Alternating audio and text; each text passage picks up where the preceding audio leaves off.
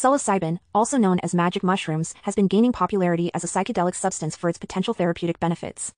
But before you jump on the bandwagon, it's important to do your research and understand the risks involved. Here's a contrarian tip: instead of consuming psilocybin through ingestion, try microdosing with a psilocybin tincture. Microdosing involves taking small, sub-perceptual doses of a psychedelic substance, which may have a subtle but positive effect on mood and creativity without inducing a full-blown trip. Remember, psilocybin is still a Schedule I substance in many countries, meaning it's illegal and can carry severe legal consequences. Always practice caution and ensure you're in a safe and comfortable environment before experimenting with any psychedelic substance.